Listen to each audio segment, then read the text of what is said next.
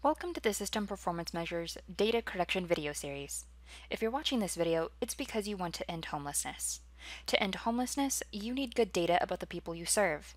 Without that good data, it's harder to make an impact at your agency and on the people you see and help on a daily basis. Each video in this series will focus on a single performance measure and will offer 1 to 3 areas of focus for data correction. Before we get started, there are a few reports you need to run and have handy. First, you will need to run the HUD Data Quality Report. Save it as a PDF to review later, then run the report as an export. Essentially, the export will spit out the APR ESG and DQ detail export. Don't worry if you don't have these funding types. The report will still be useful to you. You will also need to run the 2018 System Performance Measure 1 report and the 2018 System Performance Measures 2 through 7 report. Save each of these reports as PDFs and then export them to Excel data as well. While you will mostly be working out of the Excel data files, having the PDF files on record is good for establishing at a glance where your data is currently at.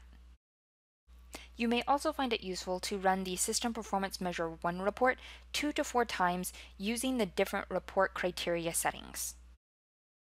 For dates, use October 1st, 2017 as the start date. Leave today's date as the end date. Note that as we progress through the years, the start date will change. Eventually, we'll be looking at October 1st, 2018, and then 2019, and then 2020, and so on. There are videos on our YouTube channel that cover each of these reports and how to export them. I encourage you to take a look at those videos if you are unfamiliar with the steps needed to run and export the necessary reports. Save all of these reports in an easy-to-access folder, and you're ready to dive in.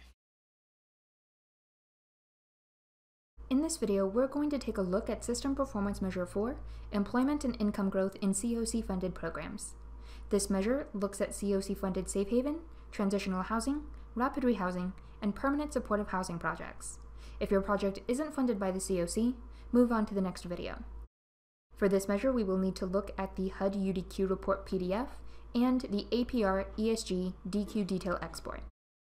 Our areas of focus are going to be missing assessments, specifically missing annual assessments, and negative differences in income from entry to exit. This measure is broken up into 6 different parts. Measures 4.1, 4.2, and 4.3 are looking at clients who have been in HMIS for at least a year and are still in the system at the end of the reporting period. These are your stayers. Measures 4.4, 4.5, and 4.6 are looking at clients who exited the program during the reporting period. These are considered your leavers.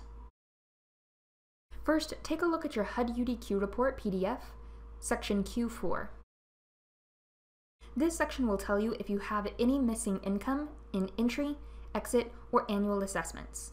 Sometimes errors in this section indicate the entire assessment is missing for the client.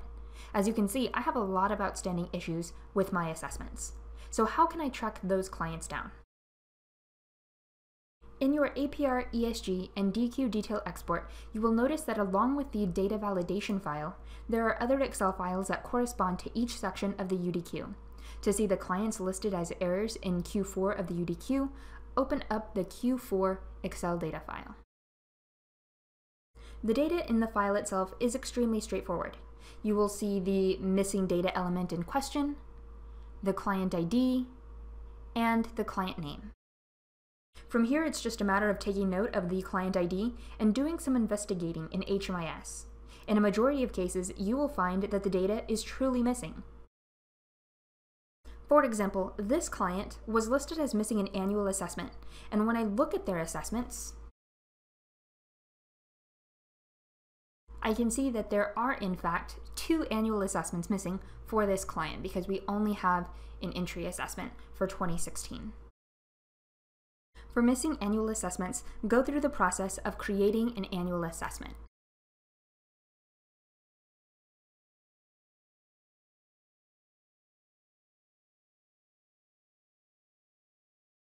Make sure that your annual assessment is dated correctly.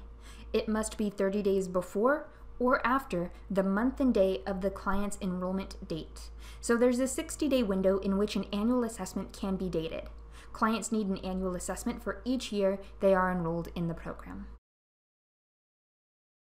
If your client is missing an entry assessment, you can create one by going through Edit Enrollment Workflow. If your client is missing an exit assessment, you can create one by going through Exit the Enrollment. But what if you see that the assessment is there, the data is entered correctly, but it's still counting as an error? At that point, you will want to check dates. Does the entry or exit assessment date match what's listed on the client's dashboard? What about the date on the individual assessments within the master assessment? Do those dates match the master assessment date? Is the annual assessment dated within the 60-day timeframe relative to the client's enrollment? If you see the assessment is there, the dates look to be correct, but the client is still pinging as an error, get in touch with the HMIS help desk. It may be that the assessment is not correctly attached to the enrollment on the back end of the system. For our next area of focus, let's look to see if there were any clients who entered your program with income, but were exited from the program without income. For this, we're going to look at the data validation file from the APR ESG data export.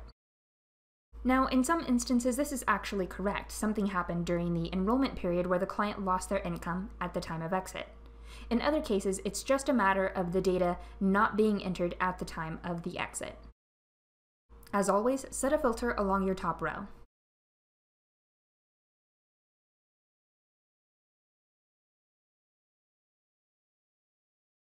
There are a lot of columns in the data validation file, so you may find it helpful to hide some of the columns you are not using by highlighting the columns, right-clicking, and then selecting Hide.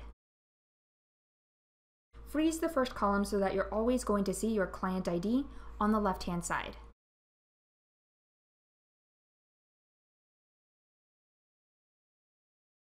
We're only interested in clients who have exited our program, so scroll to the exit date column.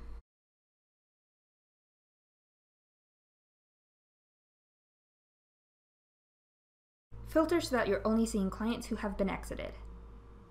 Now you want to narrow it down to just clients who entered the program with income.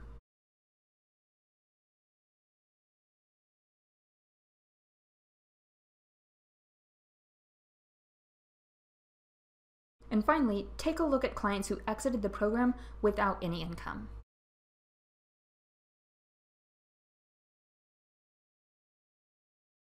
Do some digging on these types of clients.